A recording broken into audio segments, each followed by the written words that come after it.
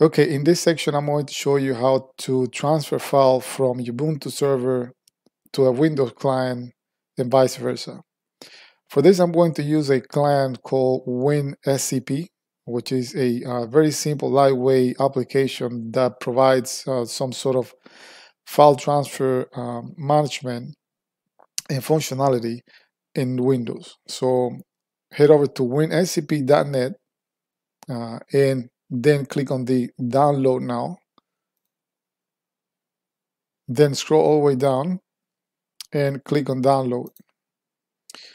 Once your download is complete, go over to your file explorer and then click on downloads and search for Winscp and drag it over to your desktop.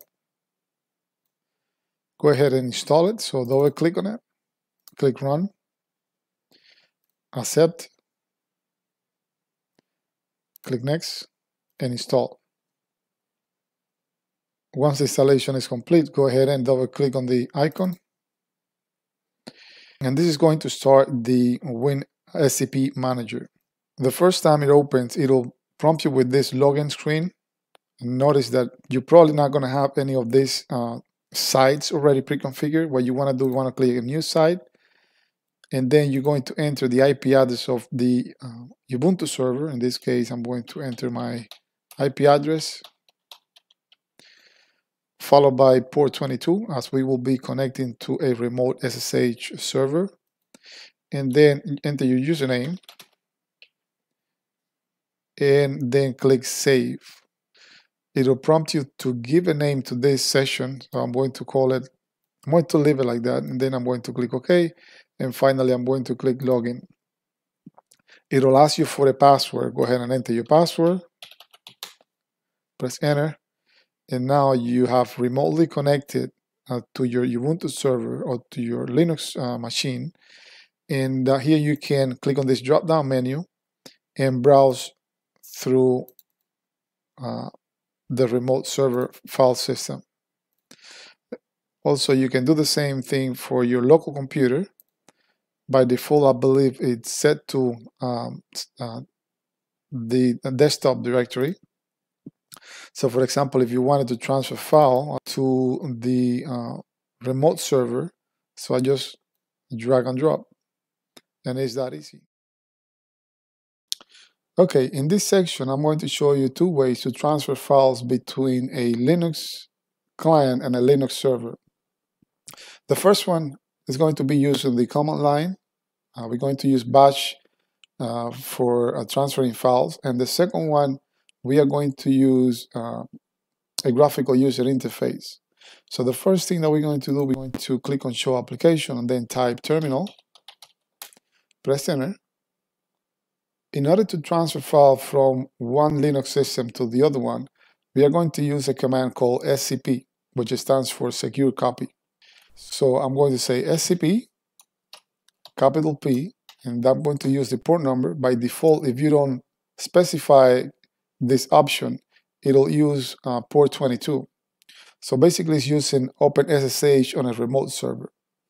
And then I'm going to provide the file that I want to transfer. Let's say that I want to transfer a file called hello.txt that is in my current directory. And then I'm going to provide my login on the remote system. So I'm going to say jsmith at IP address, column, and then I need to provide the path to where I want to place the file on the remote system. So I'm going to say /home jsmith. That's what I want to place the file. So I'm going to press enter.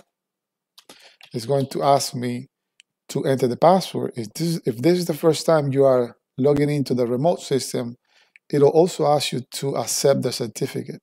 So I'm going to press enter, and the file has been transferred. On the other hand, if I want to reverse the process, if I want to transfer a file on a remote system to my local computer, I can recall the command, and all I have to do is reverse the parameters that I passed into SCP. So in this case would be the full path to the file, which is hello.txt, and I'm going to place it inside the documents directory in my local hard drive. So I'm going to press enter, enter the password, and that file has been transferred. The second way that I wanted to show you is using a graphical user interface, specifically a program called Filezilla. So in order to install Filezilla, I'm going to do sudo apt install -y Filezilla, and I'm going to press enter, enter the password. Okay, so once the installation is complete, let's go ahead and click on Show Applications and type Filezilla. Press enter, and I'm going to click OK on the Welcome dialog box. Next, I'm going to click on this icon here at the top bar, and this is going to give me the site manager. Here I'm going to click New Site.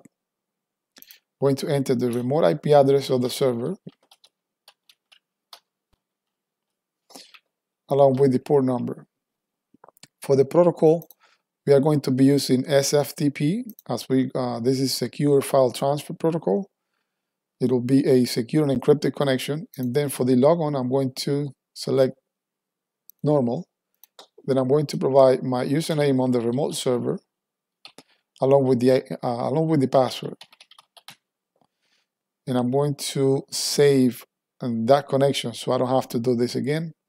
And finally, let's give it a name. So I'm going to click Renew, and I'm going to call it Ubuntu Server, and I'm going to press enter. So now if I want to connect, I just click Connect. Now it's going to ask me for the password. Press enter.